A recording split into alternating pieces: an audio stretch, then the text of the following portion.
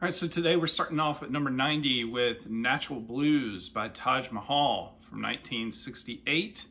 So as most music geeks do, you know, we try to explore like other genres. And yeah, there was a time when I really kind of, I wouldn't say a deep dive, but there was a time earlier in my youth, in my, you know, late teens, early 20s, when I started to explore the blues. But at one point I heard Karina by Taj Mahal, and there was something about the sound of that particular song and the way that he recorded it. It's a blues song, but it had a sense of kind of folkiness to it, but also a sense of R&B to it. And so, you know, it caught my attention, and I immediately went and just bought this full album on CD. And I was obsessed with it at the time, absolutely obsessed with it. As much as I'm like a jazz novice, I'm probably even more of like a blues novice. So for me to even say that I have a favorite blues artist is kind of, I don't know, misguided. But if I had to choose one, it would be Taj Mahal. He lives kind of like in two eras at once. You know, he's just as devoted to the folk and country blues as he is the electric blues. And that's why I love him the most, and that's why I love this album so much. It's his interpretation of those eras, you know, and how he marries them together and lets them live when this came out, in a contemporary, you know, state. And it fit in with what was being played at the time, with the blues rock that was being played at the time. At number 89, I have Last Splash by the Breeders from 1993. So in the early 90s, you know, I was all aflutter with my love of alternative music, right? As a teenager, you know, I was 14, 15 years old in 1993. And the song Cannonball was a big hit, you know, on MTV and on the radio, at least as far as like alternative radio, right? And to this day, it is, without a doubt, in my mind, still a top 10 song from the 90s. I think it's one of the greatest songs that ever came out of that decade. So yeah, back then, you know, obviously before MP3 players and whatever else, you know, streaming audio, you know, if you liked a song, sure, you could maybe go and find like the single or like the CD single or whatever, but more than likely you would just buy the full album. And so I did. And I loved certain moments of it, but I wasn't like completely in love with it from start to finish. There were just a lot of things that I had never been exposed to at this time. As time grew on, as you do with an album, you spend more time with it, you stop skipping tracks as much, you listen to it all the way through, and it became something that I just really loved. And what's so funny about it is, and why I mention that is because I feel like this album at that age, if I knew better, if I wasn't so clueless, even if I just had like a subscription to Rolling Stone magazine, I felt like it should have opened doors and avenues to me at a younger age, you know, to music that I really wouldn't explore until I got into college. You know, Cannonball isn't the only catchy song on the album. There are several that run throughout it, but there's also like moments where it gets really kind of weird, you know, and it tests your sensibilities. I honestly just think that this album is one of those albums that's just kind of like the epitome of cool, you know? And it's everything to do with the Deal Sisters sound, you know, Kim Deal's like vocals. They're almost like kind of sexy in a way. And there's just a sleek kind of coolness to this record. At number 88, I have Something Else by the Kinks from 1967.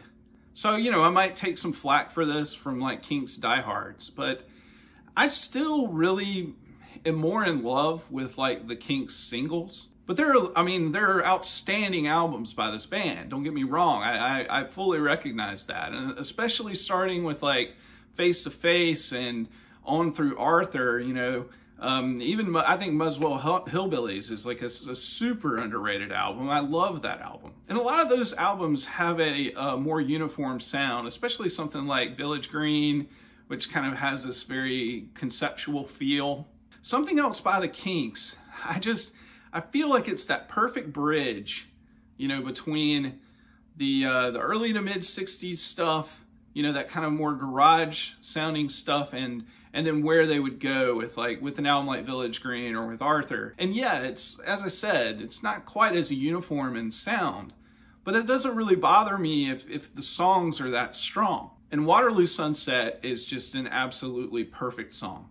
Definitely a top 10 song from the 60s, in my opinion. You know, I mentioned earlier when I was talking about XCC or The Jam or Blur's Park Life that maybe I'm like a secret Anglophile or something, or a closet Anglophile, and I just don't realize it. I'm unaware of it maybe.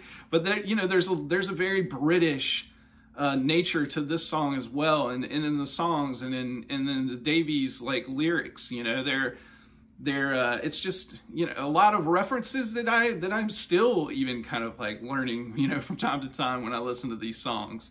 At number 87, I have London Calling by The Clash from 1979.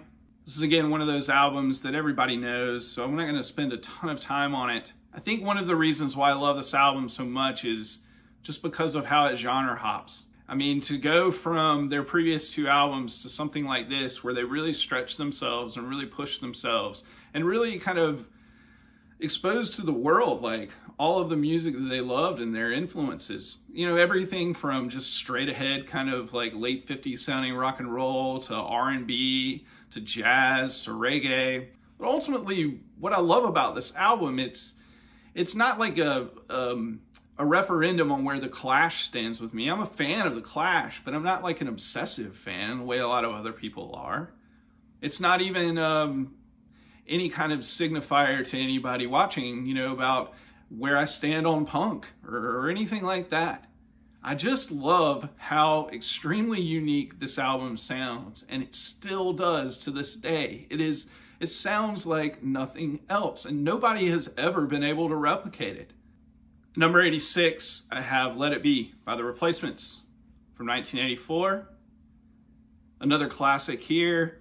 I kind of got to The Replacements later in life. It was all of the contemporary bands that I was listening to that, and their reverence, their obvious reverence for this band that had me seek this album out, and it's where I started with The Replacements. And sure, you know, this album isn't as punk as its predecessors, and it's not as streamlined of a sound, or doesn't have as much of a consistent sound as the albums that would come after. I mean, the sound is like all over the place.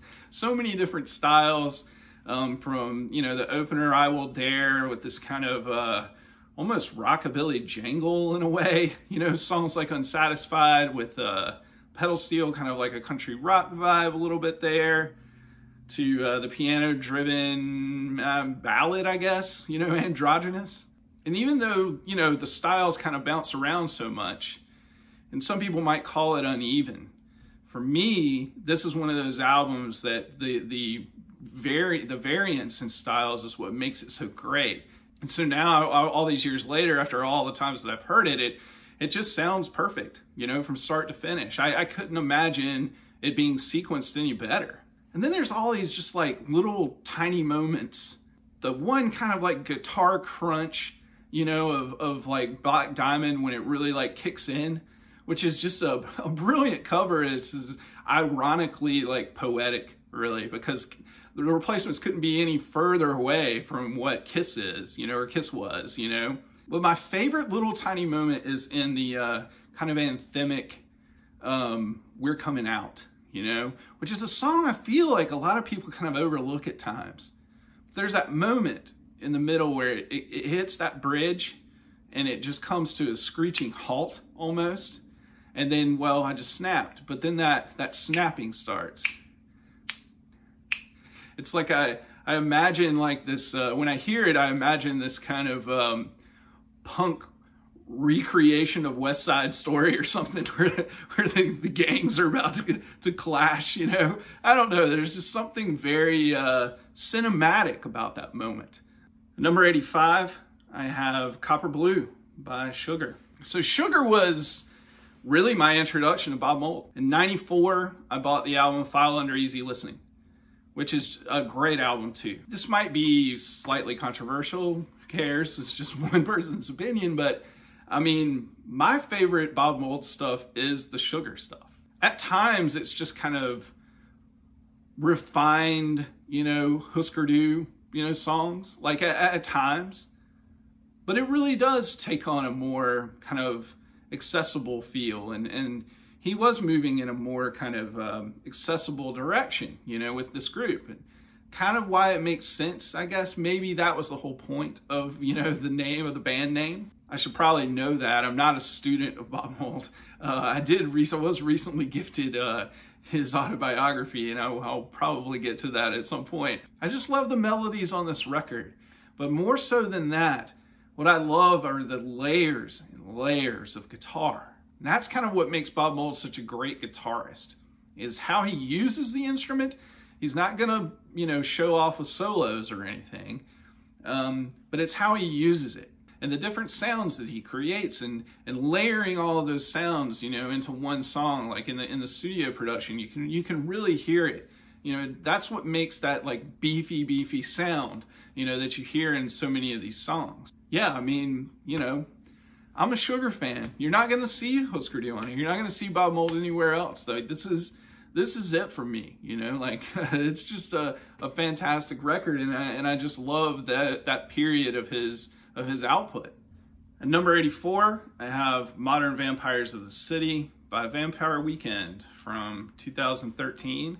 So Vampire Weekend is definitely one of my favorite, you know, more contemporary bands. And they hooked me right from the start with their debut album. The way that they kind of combine all of these incredibly brilliant like pop sounds, pop rock sounds with world influences. And just from start to finish, those albums are just so fun. And that's what makes this album kind of like the standout, in my opinion, you know, is how much it kind of contrasts those first two albums. I mean, right away, just from the cover. So you feel like you're being set up for something already that's going to be, I don't know, darker. There are moments that kind of seem to kind of tease like bigger ideas, like maybe even, you know, there's definitely death and mortality approached lyrically on a lot of these songs. At times, almost kind of like religious references, even if they're not really intended to be.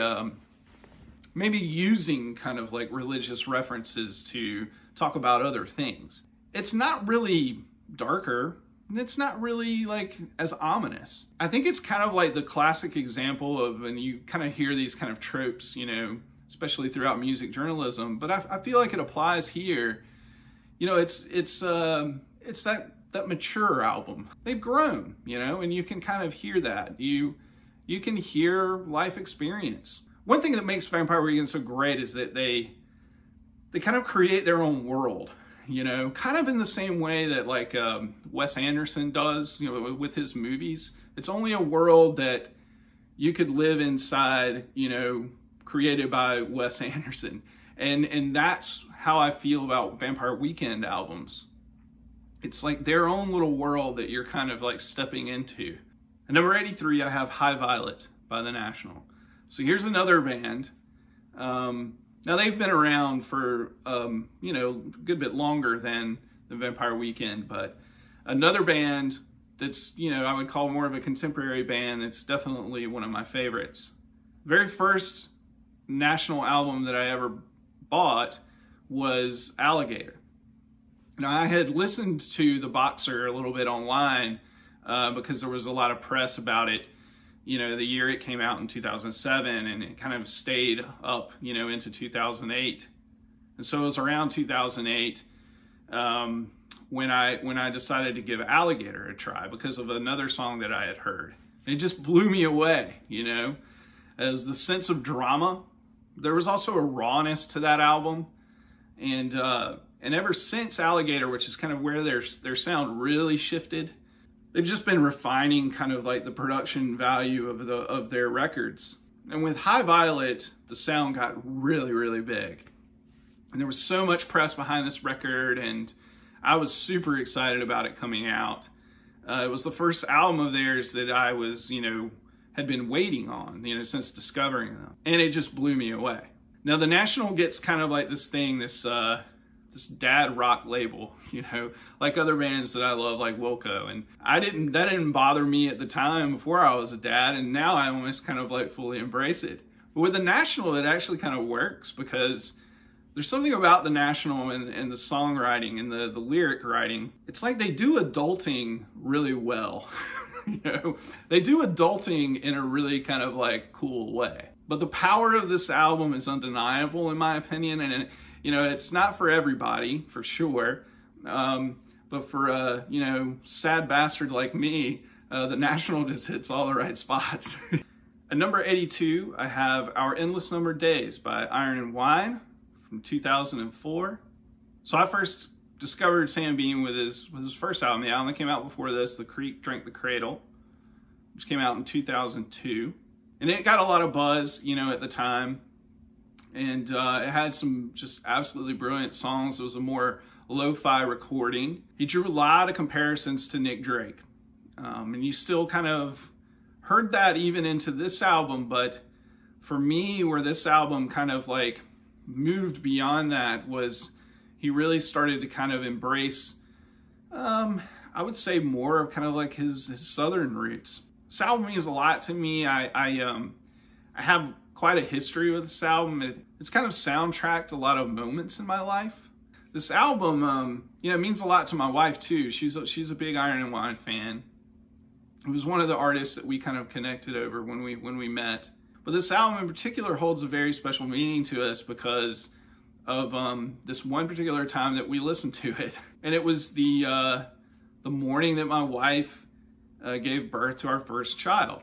I don't know if this is really necessary to say, but it's just you know, my wife had chosen to natural childbirth, you know, so no drugs. So you kind of have to take your time with things, and there are methods of things that you would do, and there is with anybody, even if you're taking drugs. But one of the things that we just did was listen to music. We just listened to a lot of music, and we tried to pick like calming music. And you know, we're sitting in the bathroom in the hospital room, and she's in the tub, which is something that kind of helps, you know, helps her. And I'm just sitting on like this ball, you know, like rocking with my back against the wall, and I'm just like, well, what do I do? You want me to play music, you know? And she's like, yeah, and I played this album. And for some reason, of all the music that we listened to during all of that and whatever, for some reason, we both kind of have this memory of that moment sitting there. It was like, maybe it was just like, it was like the calm before the storm, if you will. And we'll just always have that attachment to this album. And it's just those things. Even if I didn't love this album as much as I already did, I would almost have this on this list just for that. Like, just for that. You know, it's just those life moments. And that perfectly segues into my next album at number 81, A Sailor's Guide to Earth by Sturgill Simpson from 2016. So this is the one thing that I can tell you where I purposefully paired these two albums together in this list. Because this album came out in, I believe it was April, maybe March or April of 2016. Our first child was born in January, at the end of January that year. And after my son was born, one of the things, I've talked about this before on my channel a while ago, and I talked about, I guess, like, I don't know, songs, big moments in your life, or records at big moments in your life, and I talked about this album, because there was this thing that I did after my son Sam was born, where I would stand in this very room, and all I would do is just rock him for hours. I got really good at figuring out how to take out a record and put a record on the turntable and flip it like with one hand, you know, while I had a baby in the other arm. That's what we would do. We would just listen to music like all night long. You know, it'd help him kind of keep him calm and get him to sleep. And my wife would come get him and take him upstairs. But it was also just the perfect way for me to know how to spend time with an infant. This is something that some people, it's almost like they don't really think about when you have a kid. How do you spend time with them? You can't talk. You can't, you can't play, you can't do, how do you do it? And that's what I chose, and it was great. And this record had arrived, I had pre-ordered it, and it arrived on our doorstep. I didn't know too much else about it. I definitely didn't know anything about it lyrically. I believe they had released the cover of In Bloom, of Nirvana's In Bloom, ahead of time, so I'd heard that. And the very first song comes on, Welcome to Earth, Pollywog. And it is all about his son, the birth of his son. That's what it's about. The timing could not have been more beautiful, more impactful, and I'm hearing it for the first time holding my son in this room, listening to records. Immediately, just TLC, waterfalls, man. Just a puddle, a mess, like, and it's just, I don't know. The whole album is really a love letter to family in a way. There's songs about, being a father, songs about that are dedicated to his child at the time, his dedicated to his wife, songs about, just kind of like paternal advice that had been passed down to him from his father or grandfather. For that reason alone, it's one of my favorite records. The timing could not have been better. But on top of that, it is one of the more unique albums ever made. Sturgill Simpson was supposed to be this savior of country music. And he just said, fuck you right away to that.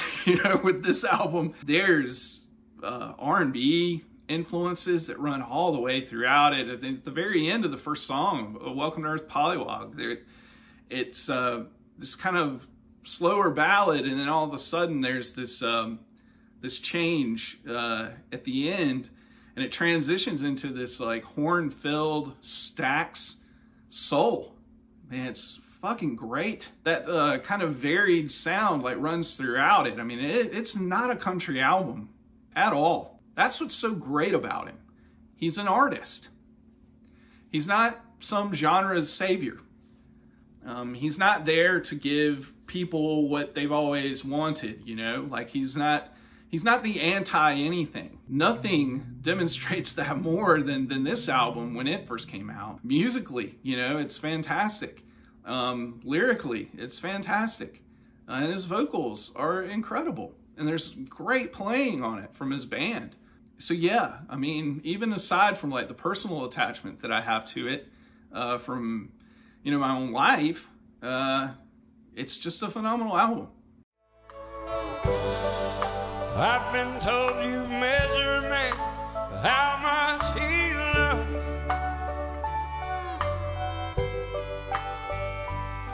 When I hold you, treasure each moment I spend on this earth under heaven above.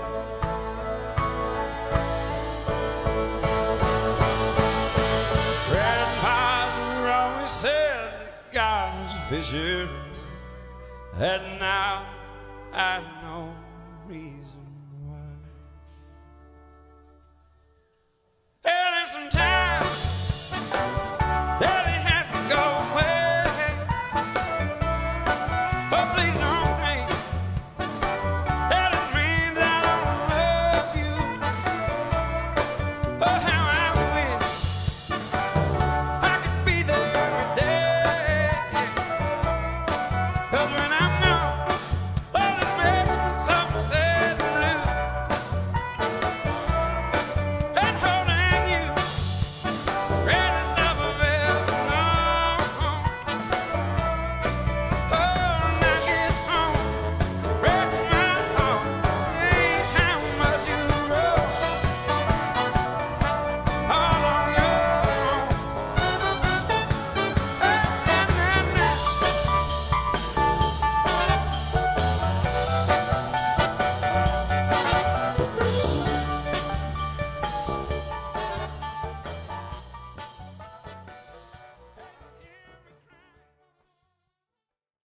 Digital gramophone makes no sense.